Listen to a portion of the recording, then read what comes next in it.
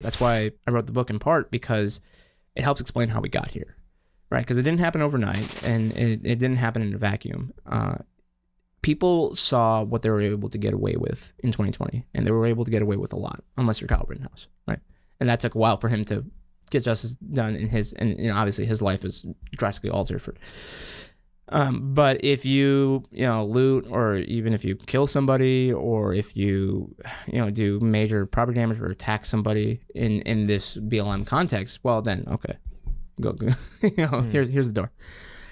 And that's just not good, because who are the victims of these crimes, of these violent crimes, these shootings? It's black people, it's brown people. I mean, it's people that are the people that are supposed to be protected by this movement, and yet this movement of this, they've made things worse, and they don't see it, or they don't want to see it, and so they're going to continue pushing for these radical policies.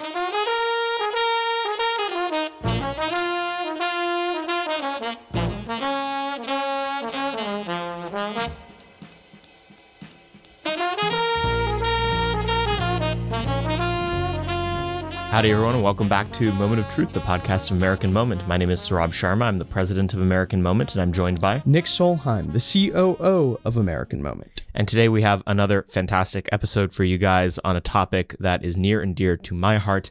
It was in many ways the backdrop of the founding of American Moment, with someone who was there for a lot of it. We taped today with Julio Rosas, and I'll get to that in a second, though.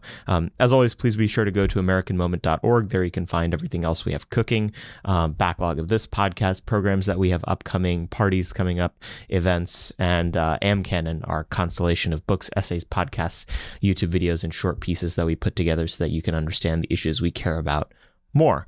You can also check out the news section, where you can find, the hit pieces being written against us on a weekly basis and what we think about them. But back to Julio. Julio is the senior writer for Townhall, and he previously worked at the Washington Examiner, Mediaite, and the Independent Journal Review. He's also a Marine, but the core reason we had him on is because he was on the ground in basically every single city where there were riots in 2020. He was in Kenosha, he was in Seattle, he was in Minneapolis, he was in Atlanta. He flew all over the country, covering on the ground at serious risk to his own life and limb, and getting footage and getting the news about what exactly happened, the complete breakdown of public order in our cities. And so he sold a bajillion copies of his book that came out about this, called Fiery But Mostly Peaceful, which is a great title for a book. But he walked us through really in detail what it was like to be in those cities, in Minneapolis and Kenosha specifically, and then a little bit personally for him, what it was like to go through what is not unlike being in a war zone, and how he's kind of adjusted and adapted to being a journalist since then. I thought it was a fantastic episode. Nick, what did you think?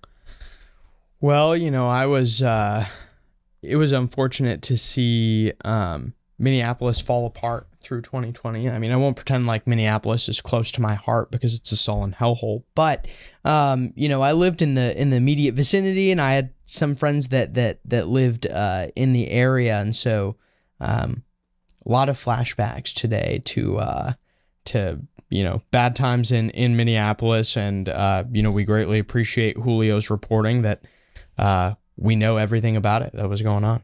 Yeah, I mean, there is a world where the media could have successfully gaslit the voters into thinking that nothing bad happened. It was only because of often conservative, in some cases, more centrist journalists that were willing to actually get down on the ground and show people, like, actually, no, it's not cool that CVSs are being burned down on a daily basis. So we'll go now to Julio Rosas. Julio, thanks for coming on the podcast. Yeah, thank you for having me. We always like to hear about how people got to the point where they are today. Why did you end up taking up a career of getting shot at and reporting on the, decadence of our cities? It's a bit of a long story, but the short of it is that I was working at Turning Point in 2014, 2015, and they had this blog, and I got interested in writing in general, working for them on that project. And during the 2016 election, I for them covered the protests at the RNC and the DNC. And so, obviously they weren't anything crazy, because there was actual police work involved to prevent something like that from happening. But I mean, especially because, you know, with Donald Trump becoming the nominee in the RNC, there was kind of that concern, you know, are there going to be like some kind of unruly protests in Cleveland? And so just being there and kind of using Twitter to like live tweet it. I mean, this is back when, you know, I really didn't have much of a following. And so, but even still then, I still very much enjoyed kind of that kind of aspect of reporting. And so I knew, okay, I like writing, I like the politics, but I also like covering, being on the ground, covering when things are a little bit more hectic. And so I didn't really get a chance to immerse myself into that until I, you know, fast forward to when Trump won 2016, and then, you know, seeing that reaction to him winning. You know, I went to a small private Christian college in Indiana at the time, Indiana Wesleyan University. It's a great school.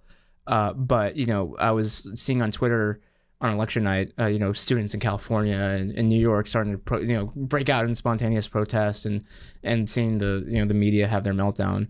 And so you know, meanwhile, there was like cheers and, you know, victory parades at my school. So, I mean, that was kind of what was, again, the difference. But at that point, I knew that, okay, well, if I'm going to really, you know, capitalize on this kind of moment that we're in, I need to drop out of college now and not finish 2 years later, because I still had 2 more years left. So spring comes, I start applying to fellowships and internships here in the Washington, D.C. area, and I got one at the Independent Journal Review. And so I told my parents, I said, hey, I'm dropping out. This is what I'm doing. This is what I hope to achieve. You know, obviously, you know, I understand that it might not be successful, but I'm going to go ahead and try it out anyway. And so May of 2017, I moved out of the house and moved here to the DC area, and I've been out here ever since. And then the first kind of really riot type situation I found myself covering was Charlottesville in 2017 in August.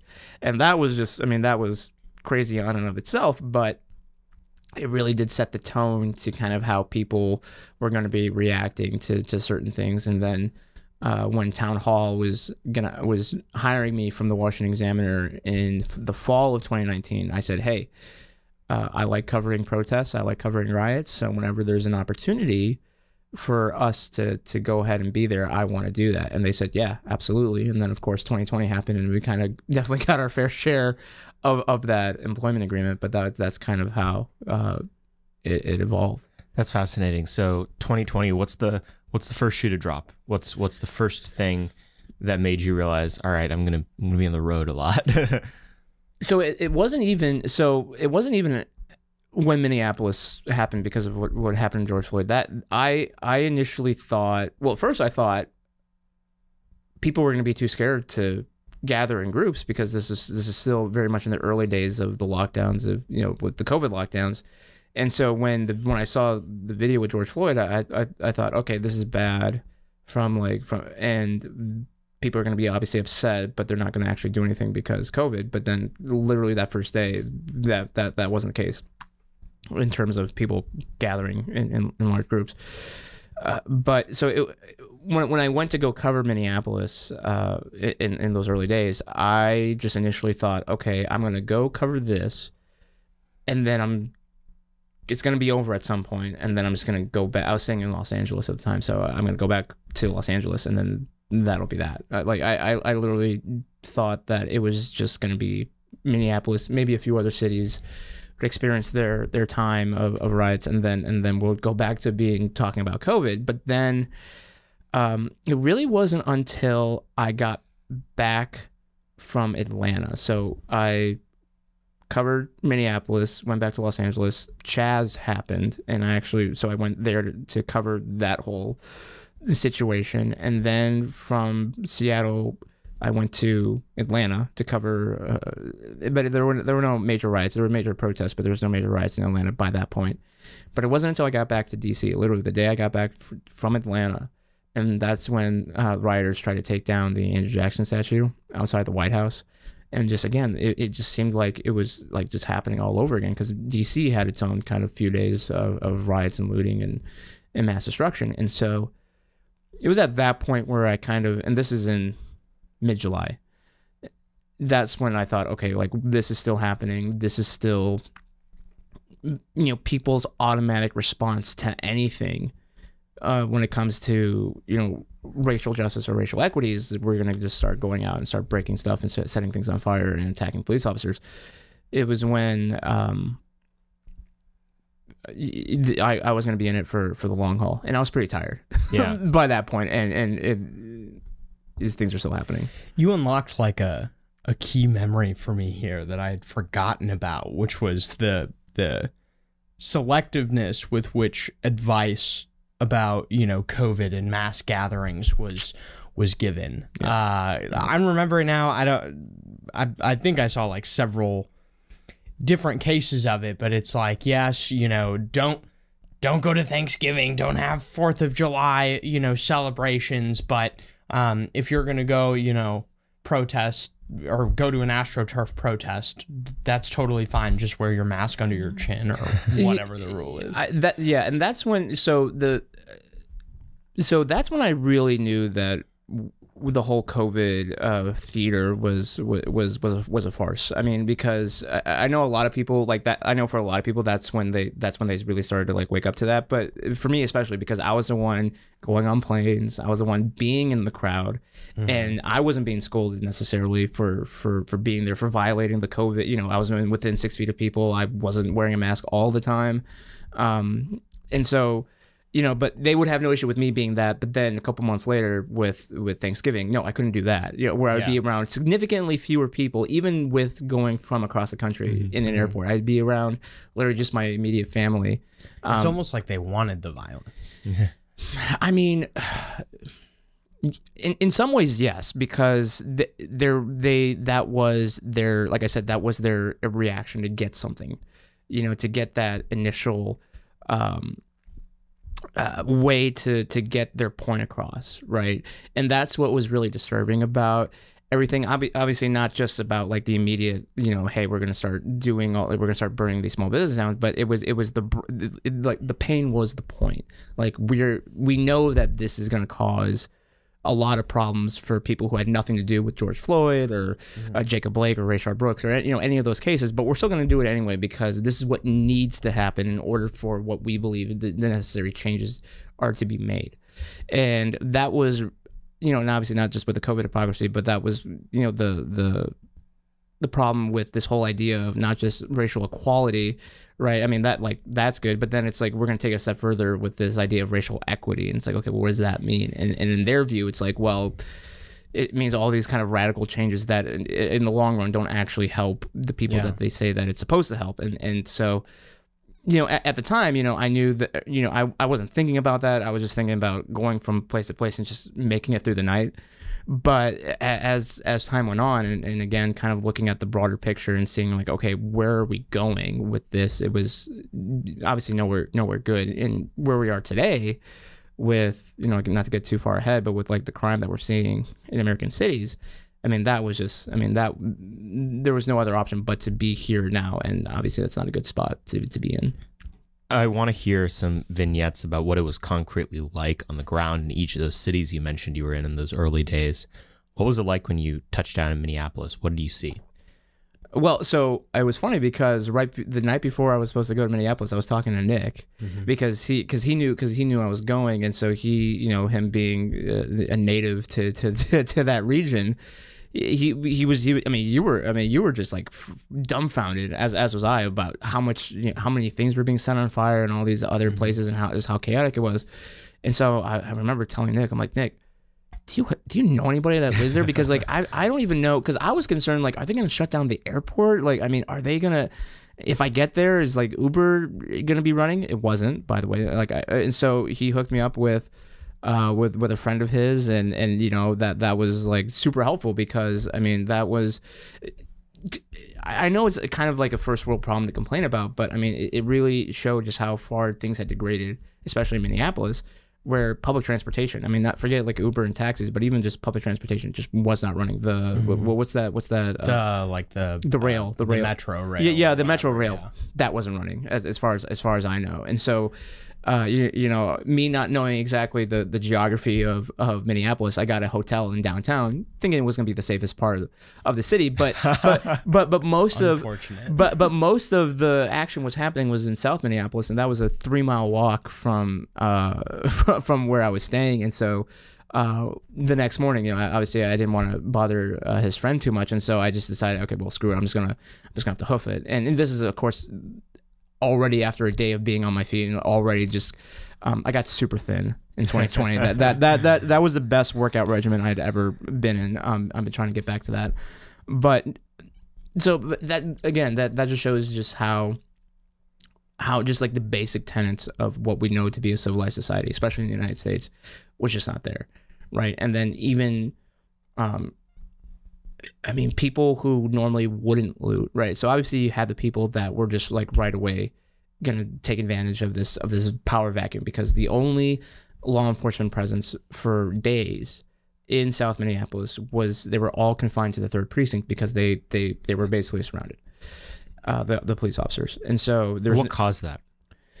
Just people being out, just people, because that first day they broke into the motor pool. They were breaking into the squad cars. They were breaking the police officers' personal vehicles. And actually, I later found out that the 3rd precinct, as was kind of standard practice back then, they didn't keep their shotguns in the armory after their shift. You know, they would take the shotguns into the vehicles and then bring back. They would actually keep them permanently in the squad cars. And so when they were breaking into the squad, there was massive concern, like, oh shoot, they're going to start taking our shotguns and using against us. So from day one after that video, they were just under siege at the 3rd precinct.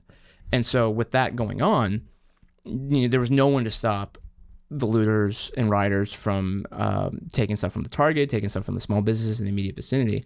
And so that... And what was the state of Minnesota's gun laws? Were people, you know, small business owners in that town able to protect themselves, or? No, absolutely. They could. It's just that it happened so quickly in the immediate vicinity from the 3rd precinct, is that they just didn't have time to prepare. As time went on, and the other surrounding businesses on Lake Street, because that was kind of the main business area for South Minneapolis.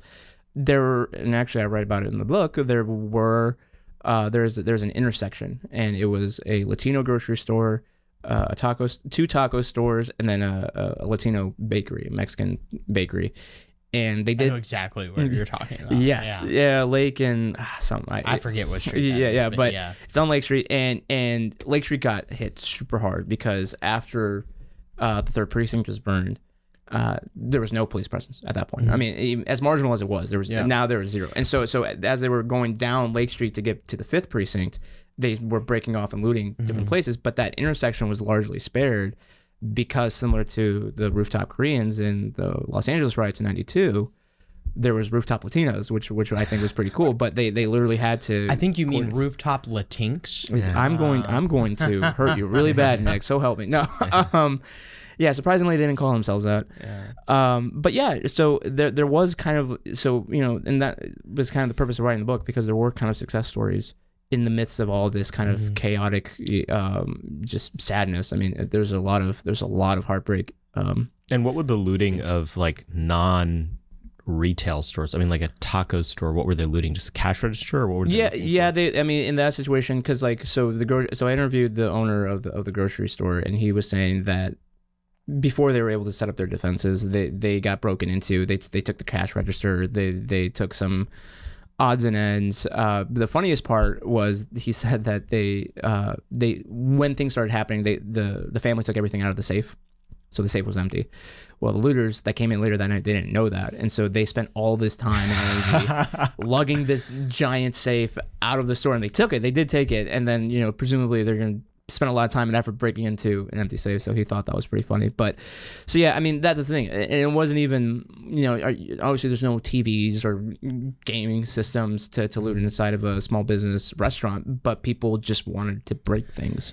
And that's what I was saying earlier, where it was that they thought it was righteous because, well, we're breaking things so that social justice can all this change can happen in honor of George Floyd. But do you think that's actually true? Like, were the really just like criminal elements in these protests Were they motivated by ideology at all, or was it just any excuse to act like animals? I think it was absolutely, maybe not all of it, and maybe obviously it just depends on the person to varying degrees. But obviously they were the spark was what happened to George Floyd. Well, and that's the thing too about Lake Street, that a lot of people thought these protests were gonna do something for racial equity and justice, but anyone that's been up and down Lake Street knows that a majority of those businesses are like minority-owned businesses. How are a lot of those people impacted? What do their lives look like now? Do they still have those businesses? Have they rebuilt? So there were over 500 businesses, and I believe that's between Minneapolis and St. Paul, that were either heavily damaged, looted, or completely destroyed. I mean, there was that was the other thing too, because I remember on Lake Street there was a Native American kind of association that also had to take up arms, shotguns and what have you, to protect because there was a different Native American nonprofit close to the 3rd precinct that got completely burned down, right? I mean, you want to talk about, we're not even talking about a black-owned business. We're talking about Native Americans, and, and they've been through enough already, right? So it's just from the people that I talked to for the book, they were just very obviously upset at what happened because it went on for so long. The grocery store owner, he stayed in the grocery store for a total of, I believe, 10, 11 days. Because he didn't want to leave. He slept there. He slept there. Yeah, he slept there. He stayed there the entire time, obviously, and he was with other people too, and they took shifts. But they were there for even long after the riots had officially died down. So that was kind of the frustrating part was, when you talk about business owners and you talk about, hey, this is what happened to them, the reflexive response from these progressives and radicals is like, well, it's just a building, there's insurance, you didn't get killed or what have you. And it's like, okay, well, first off, that's not how insurance works. Yeah. And as I later found, can you say more about that? Like, why is it that that's not how insurance works? Because it's just one of the dumbest memes that was going around. So I found out that a lot of insurance companies, they don't cover that type of damage to their businesses or property because they classify that under terrorism. Yeah. I didn't have George Floyd insurance. Yeah, they should have, right? And so because unless you're in like the World Trade Center or the Sears Tower, you're not going to have that type of insurance, right? Especially if you're a small business, because that's just another expense that you have to make. Especially given the lockdowns that were happening, that were already hitting their bottom line. Well, and if you own like a taco stand, like why would you have terrorism insurance? Exactly, and so they so even if you have the insurance, I mean that is going to take a significant amount of time, and that's time that these businesses don't really have to make it through, especially if it's completely destroyed, if it's gone. So one, that's just not how insurance works, but also two, we're not talking about, so obviously, am I concerned about Target, because that Target was looted and am I concerned about if they're going to make it? No, they'll be fine. But again, as you were saying, like the vast majority of the places that were damaged or destroyed or set on fire, they weren't major corporations that are just easily able to bounce back. They were small businesses, and so now it was weird because I went back to Minneapolis in September of 2020 to kind of see how things were moving along and for research, and it was just kind of weird seeing all the empty lots that had been cleared away. There's still a lot of places at that time that hadn't been cleared away. It was just still piles of rubble. Those buildings were reduced to rubble because of fires? Or? Yeah, fires. Yeah, that were completely burned out. I also found out that the Minneapolis City Council eventually kind of waived it, but because since a lot of these buildings were older, they had to be cleared by. They had to pay like a special service to clear because it's like technically like biohazard at that point, or it's like because like asbestos and stuff like that. Yeah, so you can't just pay for regular clean. You have to pay for an extra. And then also you also had to pay. You had to finish your property taxes for that year or something. And obviously they're like, with what money? We're not making money anymore. Property taxes. So they designed to pay for public safety. So they eventually waived that, the city council, but for a while that was in place. So people couldn't clear out they didn't have the money to clear that out. So it was just interesting to see kind of the bureaucracy that was further beating down on these people who are just trying to make a living. So yeah, I get really frustrated when I hear people say, "Oh, it's just insurance. There's insurance. There's property. It's just property." It's like this is how people live, and you're taking away their ability to live. So you're not exactly you're not exactly killing them outright, but you're also not helping them avoid starvation or something. I mean, it's ridiculous. What eventually was the cause of the riots dying down in Minneapolis? Am I able to swear? I'm not, sure. Well, we'll bleep it out. Yeah. Okay, well, it's just because the Minnesota and Minneapolis finally got their together. Yeah. I mean, it took a super long time, and I do extend a little bit. I know it sends a little bit of grace to the city officials, because this is the first time there had been riots on this large scale. Even with Ferguson, it didn't get as bad as it did in Minneapolis. Also, because Ferguson's smaller. But I mean, the most recent comparison is Los Angeles in 1992, and that's a long time from now. So people retire, plans change, so the bureaucracy, and so the response was inept. Like don't get me wrong, but it was in part because nothing like this had happened in a very long time. Now that I don't extend that same kind of leeway to, say, example with what happened in Kenosha. Because by then we're in August, late August. There had already been multiple riots. There had already been multiple, protests and people causing havoc, and yet even still, the National Guard. It took a very long time for a big enough response to be mobilized by the Wisconsin National Guard. And I'm not blaming obviously the sergeants and the privates and specialists. I'm blaming the governor, because at the time, by the time I got to Kenosha to cover that it took about till midnight till there was about 150 National Guardsmen, which was not nearly enough to help clamp down on what was happening. And so then that's why the next day there was still more stuff happening, and then which that power vacuum led to the Kyle Rittenhouse situation. And so it wasn't until the week after everything there was thousands of National Guard, which is like, okay, like, it's great, but everything's done now, so you're kind of wasting time. And the Governor Evers was saying, oh, well, the 150 is all we had for a rapid response, and that still took a lot of time. And I'm thinking, okay, but again, Minnesota is literally right next door to you guys. I mean, you know how crazy things can get. Like, you should have been a lot more prepared than what you guys were actually able to muster on such short notice. So in terms of what finally got things to simmer down just across the country, I kid you not, it was the weather. It was fine. It was finally just because it got just too cold. And Upper Midwest coming in clutch. So because there was another case, I can't remember if it was 2020 or 2021, but it was the first time a Minneapolis Police Department killed somebody since George Floyd. So obviously, right away, people were like, "Okay, let's go again. Let's go again." But it was the dead of winter, and and I saw the live stream. The only time there was any fire of any kind was just in the middle of the street, so that the protesters could keep warm. So, but that's what I'm saying. So, I mean, literally, by the saving grace of winter coming, that's the only reason why things finally died down. And then obviously it kind of changed a little. January 6th was that was the weirdest riot I ever covered, I mean, just in my time.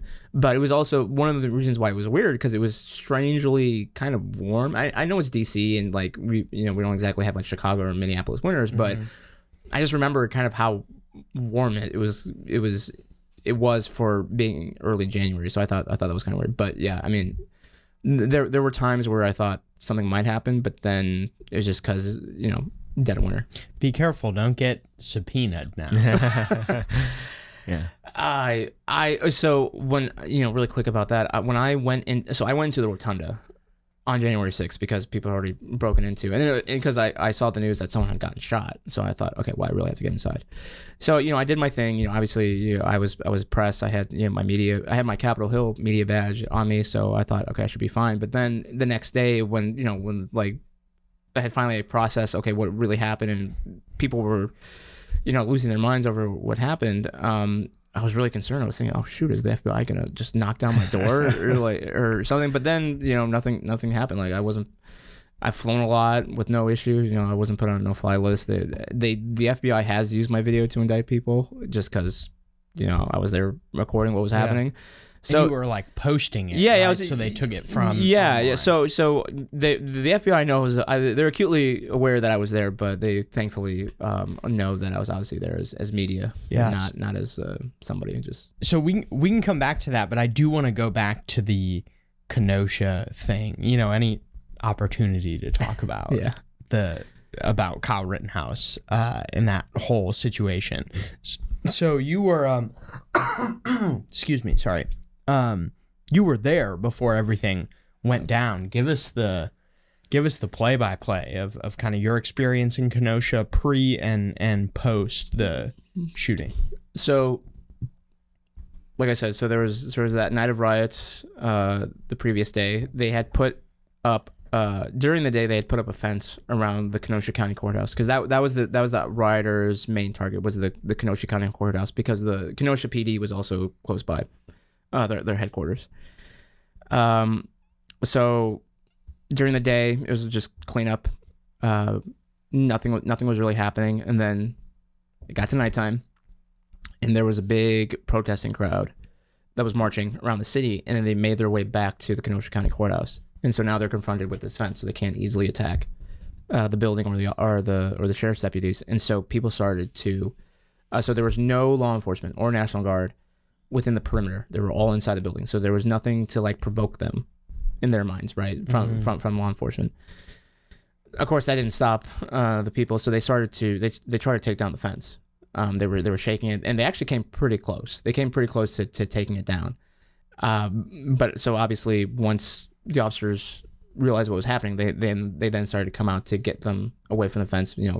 Firing flashbangs, firing tear gas, and shooting pepper balls at the crowd, and so that kind of took them away from the fence, but they were still in the park across the street, and so they were just kind of causing havoc, and so they finally the officers came out from behind the fence. They started pushing people out of the park, and so that was as good as an idea that was. The issue is and again, I don't know why. I don't know if it's because they didn't have the numbers or they just didn't want to do it.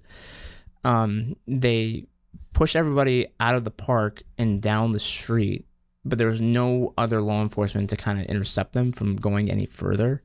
So they just kept getting pushed further and further down the street into this group of armed civilians that were out there protecting private businesses. They were also trying to protect the gas station. Now, we didn't know this at the time, but thankfully, one of the smart things the Kenosha city officials did was they turned off the pumps to the gas station in the immediate vicinity. But we didn't know that, so we were still kind of concerned that if they set this on fire, or if they're taking gasoline to set more things on fire, then these things can get pretty bad.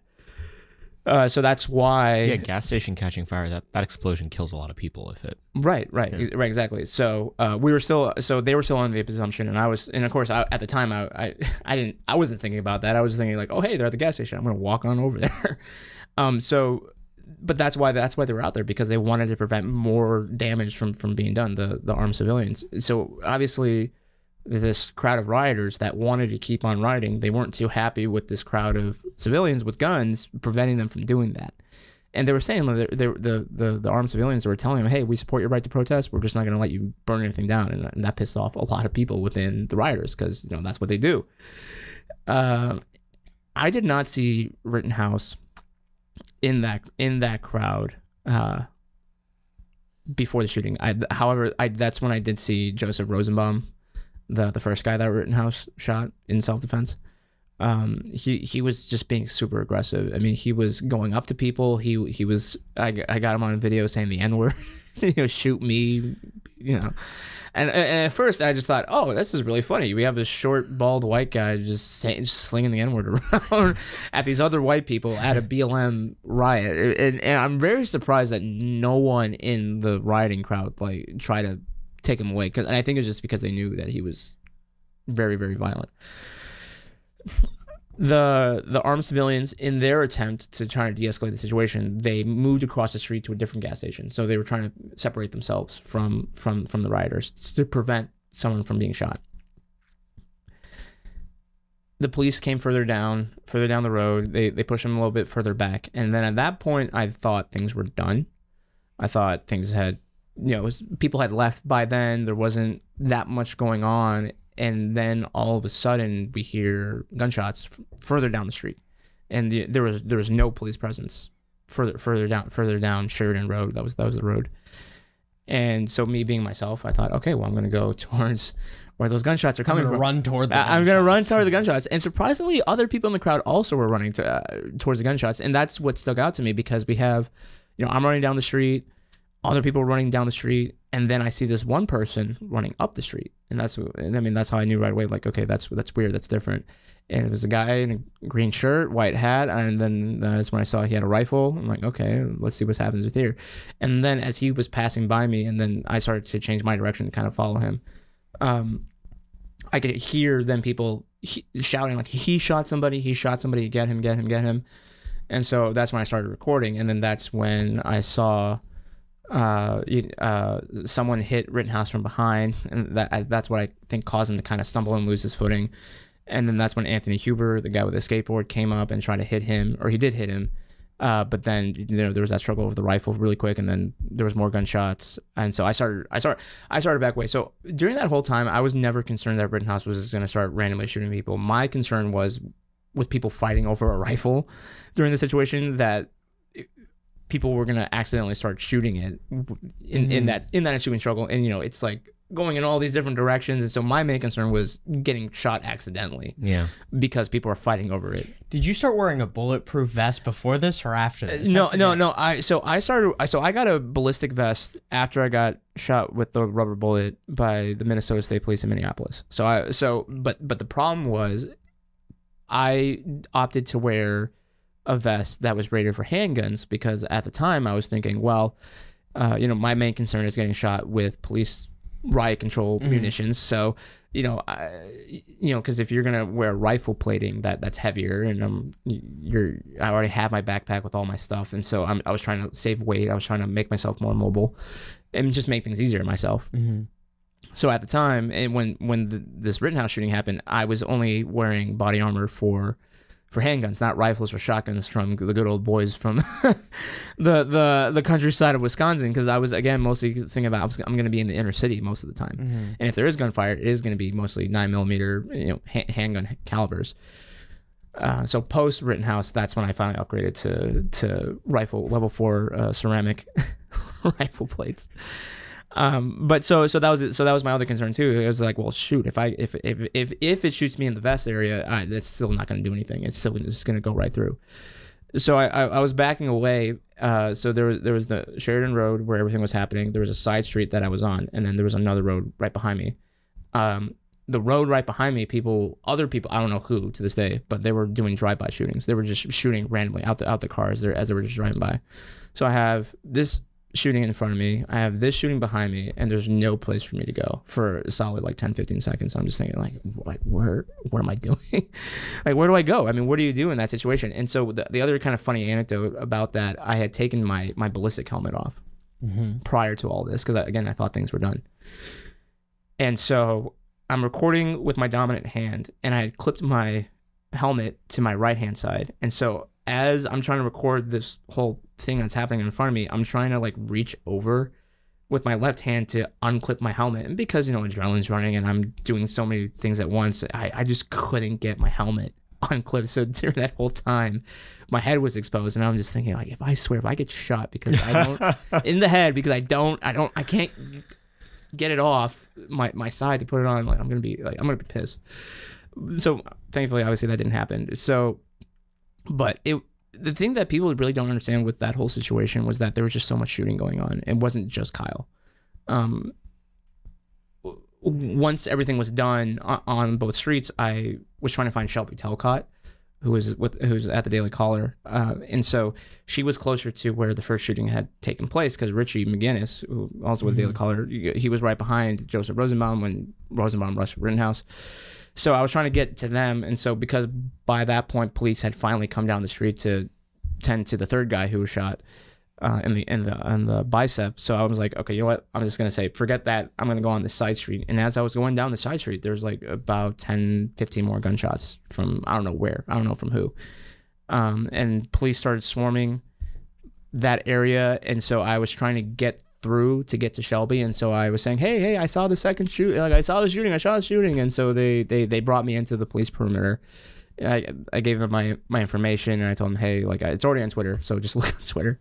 But then they didn't let me out on the way that I wanted to get out. They let me out on the way that I came in. So I'm just thinking, okay, so I had to literally double back, and so, but I mean, even with that whole situation from the get go, you know, so obviously I didn't know what happened in the first half, but in the second half, I could clearly see this guy was running away. He was trying to get away from these people who were clearly out to get him. He didn't start shooting until he was attacked after he fell down. So I could make the case easily that at least in the second half, from what I knew, this was self-defense, just clear cut. But again, there was so much that was happening, and still trying to digest it all. It wasn't clear to me in that moment, and like I said, I wasn't scared of him. I was just randomly shooting people, but I just, you know, I was trying to like look at and see what had happened. And then in the morning after, as we were putting the pieces together, because by that point Richie had spoken to the police, he was back, and we got, you know, we were getting lunch, and so we were like putting the pieces together, and that's when it became clear, like, oh shoot, this guy shot in self-defense. But by that point, I mean, Ayanna Pressley, I still remember, I wake up the next morning and I see Ayanna Pressley tweet that a 17-year-old white supremacist went to go shoot, I'm just thinking, or white supremacist, like terrorists, and I'm just thinking, like, you don't even know who he is. We don't even know who this guy is yet. Like, we have no idea what his background is. All we know is that it's a white kid who shot 3 other white people. Yeah. Worst white supremacist terrorist. He had ample opportunity to mow down all these other black and brown people that were also in the crowd, but he didn't do that. And so my regret with that situation is that I wasn't more outspoken about what I saw and just laying out the facts of what happened, just because I wanted to make sure, and it was because I wanted to make sure I got it right, because there was so much just the political rhetoric around it and the hyperventilation about this case. I was just concerned that, you know, if I'm gonna put myself out there, I got to make sure I got everything correct on my end, right? Because I can't let my own personal bias cloud my judgment like that. But just looking back at it, I was thinking, man, I should have just been more outspoken about it, because again, I could have at least made it clear this is what I saw. But I just wanted to make sure I was right. But I think I should have just had more trust in myself. Yeah. Because the gaslighting about that whole situation was so strong that even though I was there, I was kind of gaslit myself by saying, oh, did I really, is that how I really saw, even though I had it on video? It was ridiculous. Well, that's the thing, is he was slandered almost immediately. I mean, the next day, you know, all you guys that had seen it were still putting the pieces together, and Black Rifle Coffee was already like, we disavow, you know, he's terrible. And I think a lot of conservatives, and I mean, there are a ton of conservative organizations, they know who they are. They know they're guilty of doing this. I don't need to name names. You know who you are. Who, you know, immediately in the aftermath, they saw people like Ayanna Pressley saying, you know, this was a white supremacist, and they're like, well, we don't want to be called that. Therefore, that guy is bad. We hate him. He's terrible. Anyway, you just got me on my. Well, and so that's why, as much as his trial should not have happened, I am glad it did, because it laid, and I covered it. I went to Kenosha to cover it, but it just laid everything out in plain view. Oh, it was very clear, and it was so ridiculous. Again, seeing the media coverage about like how sympathetic it was to Gage Grosskreutz, the third guy who was about to shoot Rittenhouse. And to how they were just, again, the framing of their stories. And so the casual observer was thinking, okay, the prosecution has a case, maybe not a strong case, but they have a case. And the best example I have of that, during the opening arguments, Binger, the assistant district attorney, I mean, the fact that it was being handled by the assistant district attorney was, I mean, red flag number one. Because if this was a slam dunk case, it would have been the district attorney. He made the case, or he made the case in his opening argument by saying, well, actually, it was Rittenhouse who chased Rosenbaum first. And that's why Rosenbaum then chased Rittenhouse to then lead Rittenhouse shooting him. Even though, and I remember thinking, like, really? Like what video? Because by that point, I had seen a ton of video. And I was thinking, like, all the videos that we have point to Rittenhouse being chased first, which is what happened.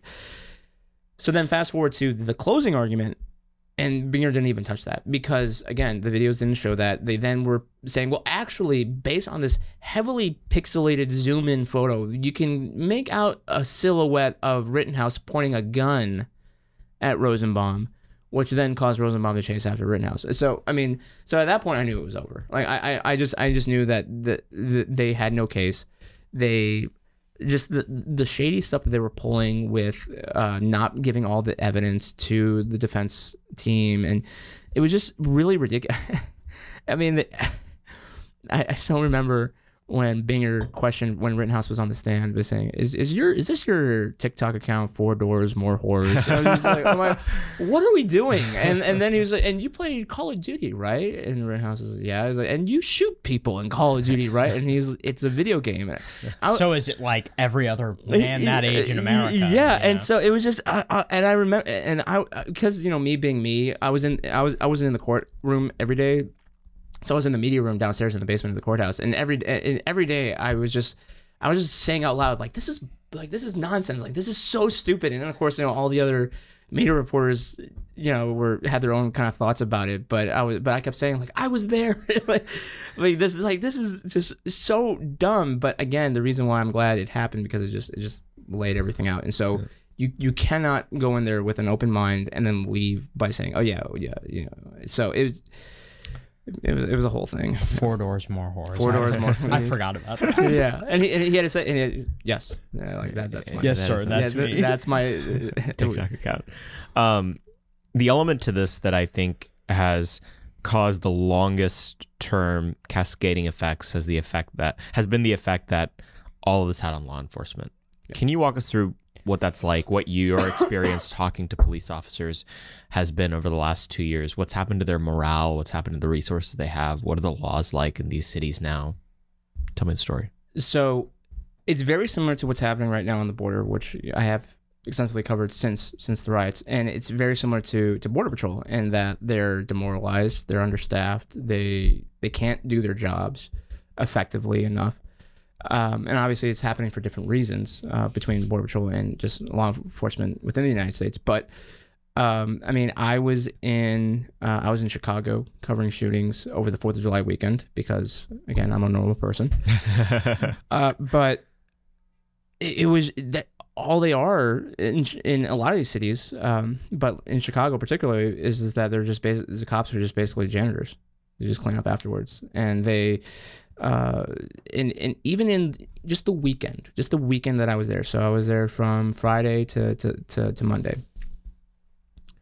There was one officer who shot in line of duty, and then there was one officer who took her own life just in that weekend. And then in the month of July, 3 officers had committed suicide. Because it's being compounded, obviously not just what's happening on the street, but it's being compounded by the fact that because they're so understaffed, they are on 12-hour shifts. They don't have days off. They, maybe if they were on a specialized task force for gangs, guns, drugs, no, that's gone because they need since they don't have enough street cops, they get thrown out into the street. And so, I mean, they are within the Chicago Police Department. It's tough. I mean, and of course, it's not just Chicago. It's New York City. It's Minneapolis, Los Angeles. I mean, a lot of specialized. I mean, we're talking about like human trafficking task forces that are no longer staffed because they have to pull resources from somewhere. And so understandably no one wants to be a police officer right now, because even if you do a justified action, like like what happened with Jacob Blake, right? That was a justified police shooting. At the time, I thought it did look bad, the video, but I also thought it was like, okay, but what led up to that? You know, like what? It doesn't make sense for this guy to just pull up and just start plugging away at this guy in the back 7 times. I mean, that makes sense in, you know, the BLM radical, all cops are, you know, point of view. But within the rational point of view, it's like, okay, let's look at what happened and let's look into what led to this moment. And so, but obviously no one wants to go through a public spiel like that, right? So no one wants to be a cop. As I was saying before, the Minneapolis Police Department, they are chartered for 900 officers. They have less than 500. Here in DC is kind of the same issue, where I was on a ride along with a police detective out in the southeast DC, Anacostia area. And what stuck out to me was when we walked out to the station's motor pool, it was just filled with cars, filled with police cars. And he's like, you see all this? And I said, yeah. He's like, yeah, because we don't have anybody to man them. Like before we didn't have enough squad cars for people, but now we have too many. And so now what's often happening over in southeast DC is just that cops, they're by themselves in a squad on a corner waiting for a shooting to happen. And they position themselves near the hot spots where typically stuff happens.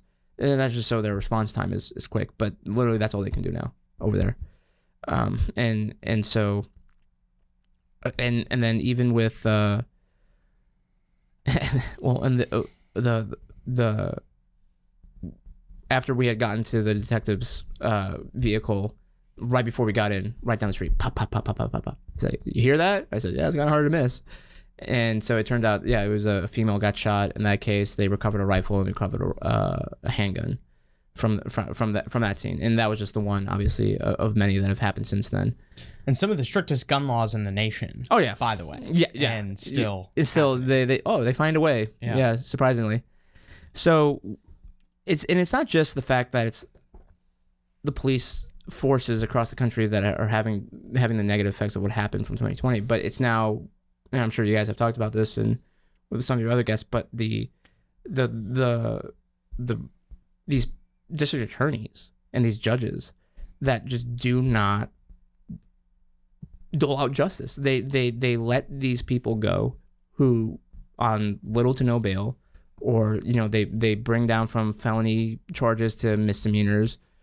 And so what do they do? They then go out and commit even more egregious crimes, and it's just dumbfounding to me that, you know, it's just you know, okay, we take what happened to George Floyd, okay, that shouldn't have happened, but then we're gonna flip it to, okay, well then everybody is just gonna have 10 chances, and so that's why I wrote the book, in part because it helps explain how we got here.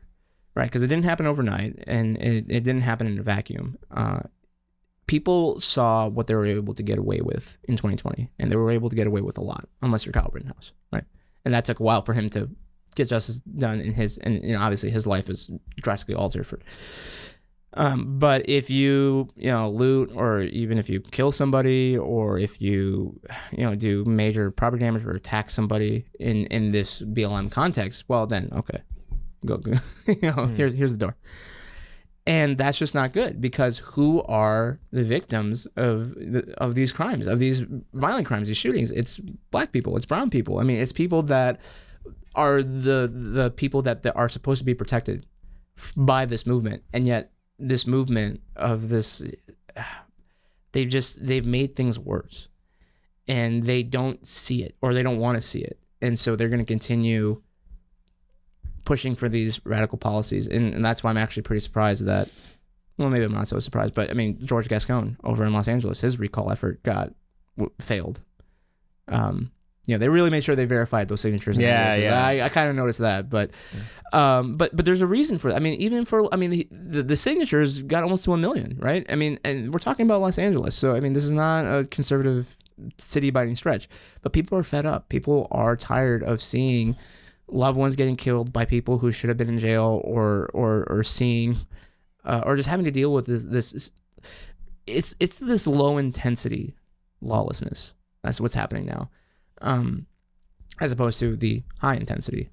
And it's just constant, right? And because it's so low intensity, it's easier to manage, obviously to a certain extent, but it's easier to manage on that level. So that's why, you know, they don't have the urgency to clamp down on it, as opposed to massive looting and destruction. You know, it's harder to get a handle on these random smash and grabs, or these, you know, spontaneous lootings that you see pop up on social media now, just because they're hard to predict, and just because they're able to get away more quickly. But so we're just in a tough spot. I know I'm not breaking any news by saying that, but as someone who saw the trajectory go that way from the on the ground view, it's just really sad, because I think a lot of it is avoidable. A lot of it is, at least today, it can be fixed. It's just that the people in position right now, they don't want to fix it because, well, equity.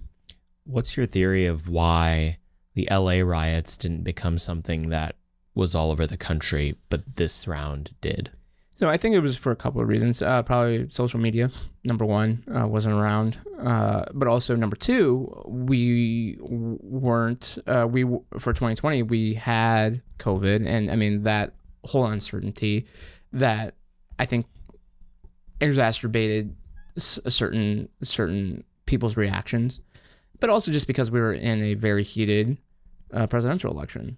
I think that was kind of I think it was kind of like building a fire, right? You need three things. And so for 2020 to be as hectic as it was, we had the election, we had COVID, and then we had the spark, which was George Floyd. So I think because there have been times post the Derek Chauvin trial where there were more kind of controversial police actions. Maybe not saying that was wrong, but at the moment it was controversial. Where I've thought, okay, maybe I got to go to that city, and then nothing happens. Yeah. And so I think it's just that there was all these other factors at play that made 2020 worse in terms of the riots. So maybe if we weren't in a presidential, maybe if there wasn't people losing their jobs because of COVID and being cooped up in the house. I mean, that was half the reason why I went, because I was tired of being in the house all the time. I was like, oh, hey, I have a reason to travel. I have a reason. Flying during that time was so amazing. There's no lines. The flights were cheap, but so I think that's why. Because I mean, in '92, I mean, there were some protests kind of around the country, but I don't think, and also just because. What a lot of stuff has happened in terms of controversial police actions since '92, right? So I mean, it builds up over time, and even with Minneapolis specifically, there was the Philando Castile case. There was a few other cases that were locally that didn't get the national attention. So there, from the activist standpoint, there are all George Floyd was kind of the final straw, because there was all these other local cases that had already happened within within the 2010s. So that was kind of the more micro view of it. So I mean, it was just a crazy year. Yeah, it really was. Do you think that cities are more prepared or less prepared to deal with a riot like what happened in all these cities since George Floyd? I think the plans are better. To a certain extent, I think the heightened awareness might be there to say, hey, we need to, have X in place. We need to have Y in place should something like that happen. But the actual manpower to clamp down on it is not. When I was talking to a Minneapolis police department source not too long ago, and I asked him that. I said, hey, let's say there's more riots like 2020 again. Like, can you guys handle that? He said, absolutely not. Like, we would need the National Guard on day one, and obviously that's going to take time. And it's just because they don't have the manpower for that.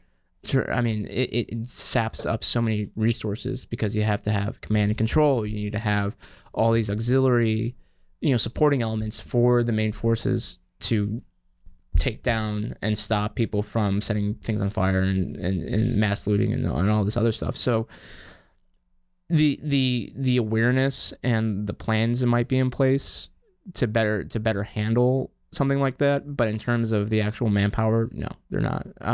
At least some cities, and so that's why it's concerning that we're going to have to rely on the National Guard should something like that happen. And, you know, when I look to the future, you know, the only thing that I can think of that could maybe spark something, maybe not to the same level, would be, you know, let's just say Donald Trump winning the presidency in 2024. But, you know, and that's a ways off from now, and you know, that's an if. But like I said, there are these things that I would thought, okay, if this did happen in 2020, there would have been a riot in this city or that city. But ever since the Derek Chauvin trial, where, you know, he was found guilty on everything, it just seemed like the air kind of got taken out of that. So, but like I said, but the low intensity aspect of it is still very much with us. Was there any city in America that has actually gotten more safe, decided to go in the opposite direction on this stuff?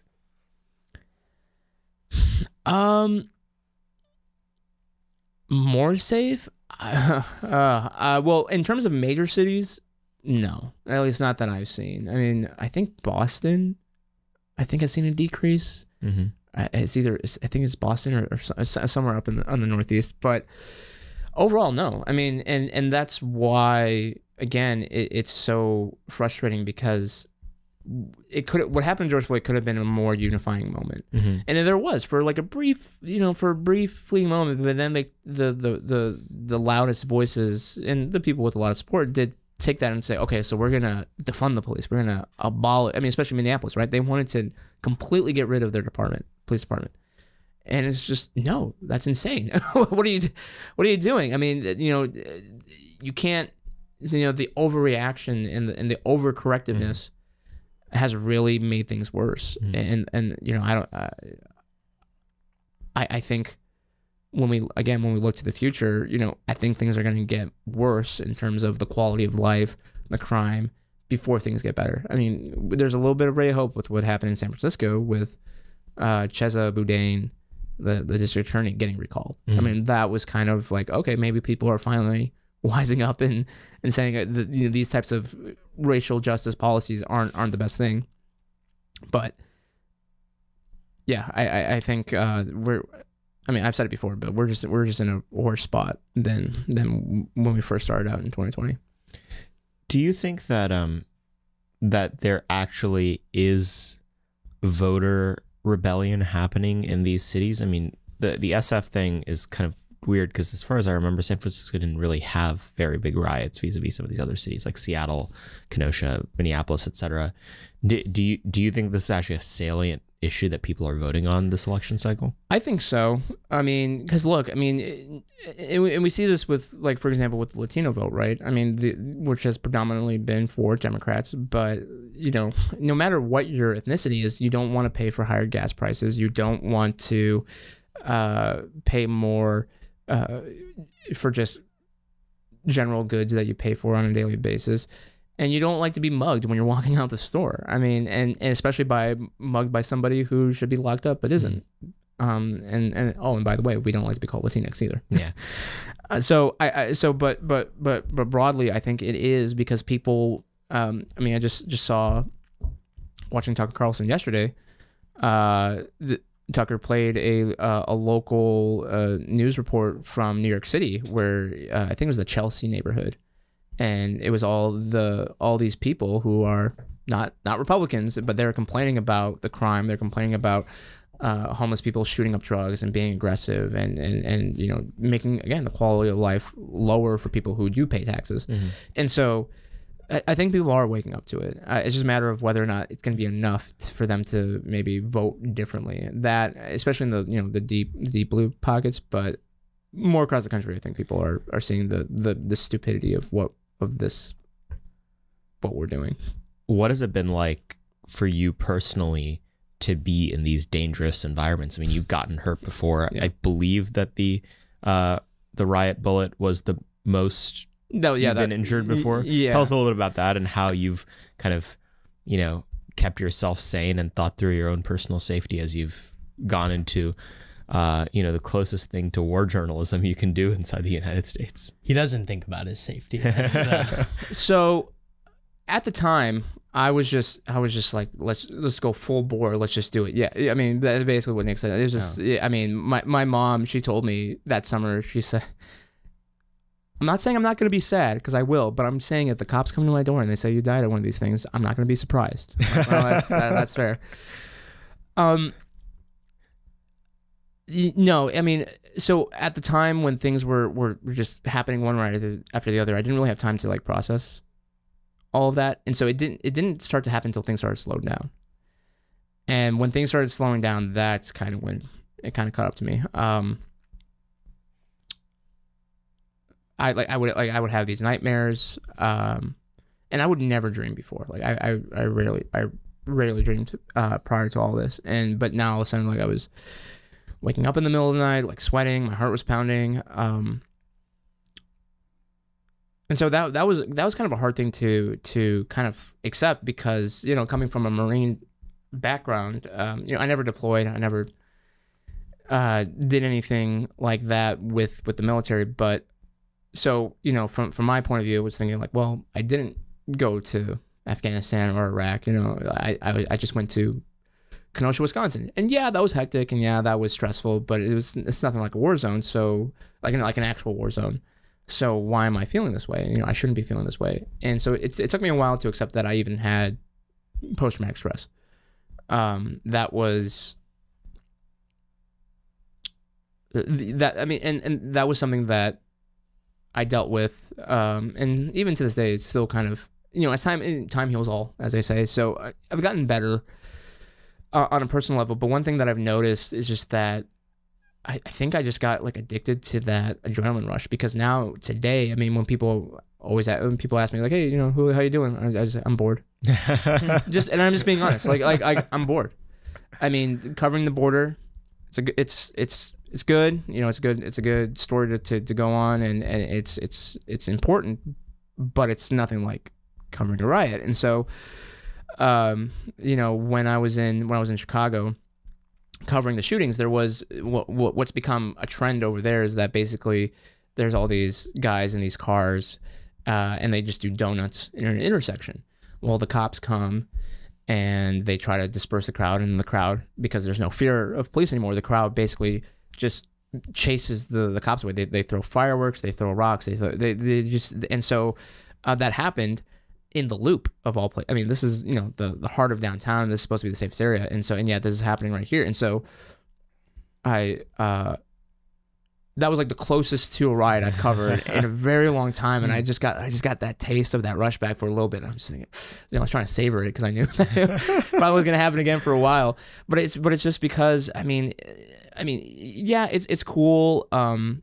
You know, it's cool, you know, going on Fox News and talking about, you know, going to work and, you know, with the book. But, you know, even if none of that were to happen, you know, if none of my tweets were to get any traction whatsoever, I would still go out and do it, because I just love being in this chaotic situation. Like it's hard to describe why, but I just do. And so when that goes away, and then it's just back to the daily life of just, you know, I was covering an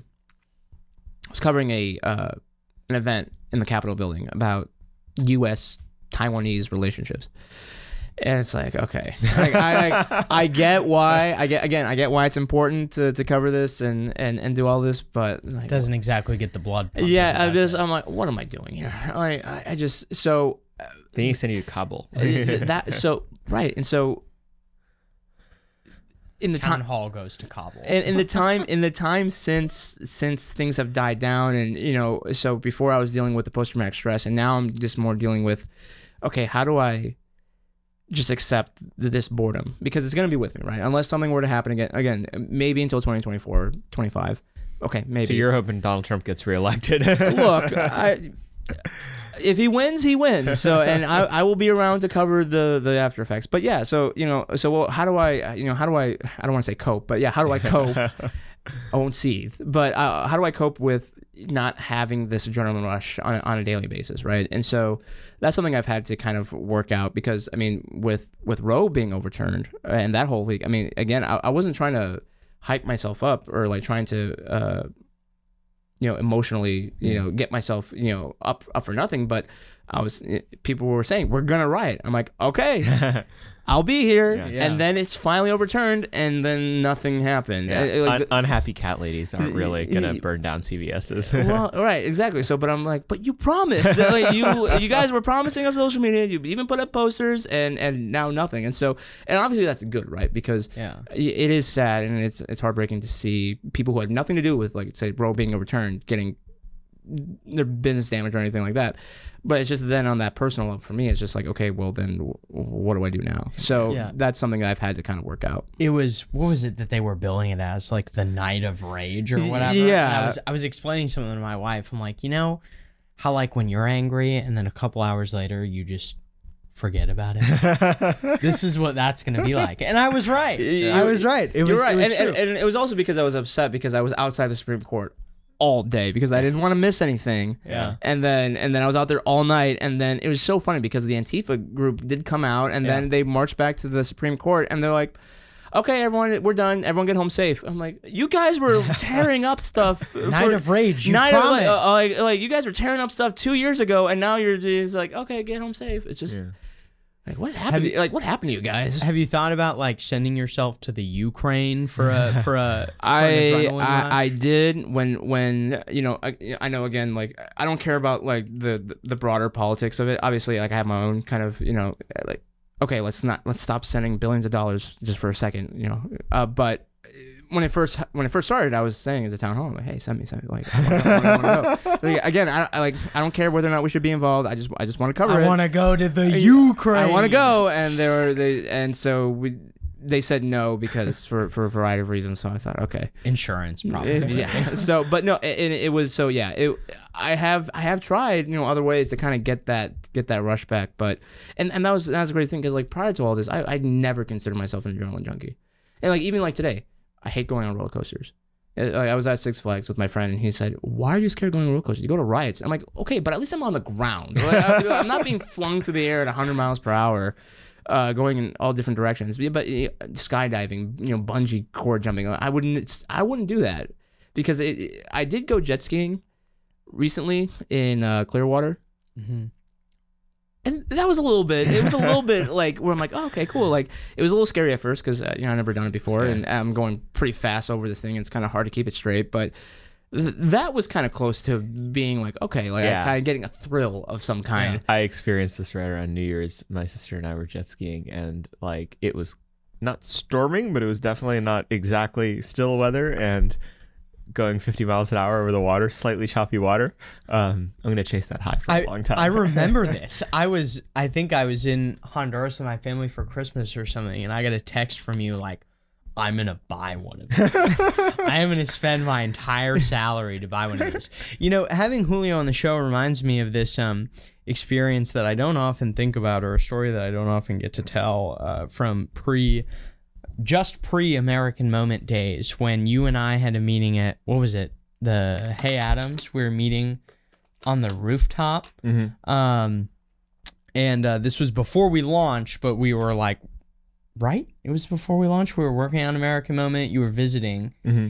And so I, as always, you know, get to the meeting at a punctual time, and you, as always, are late. And there's like this, you know, they had taken Black Lives Matter Plaza or whatever they call it.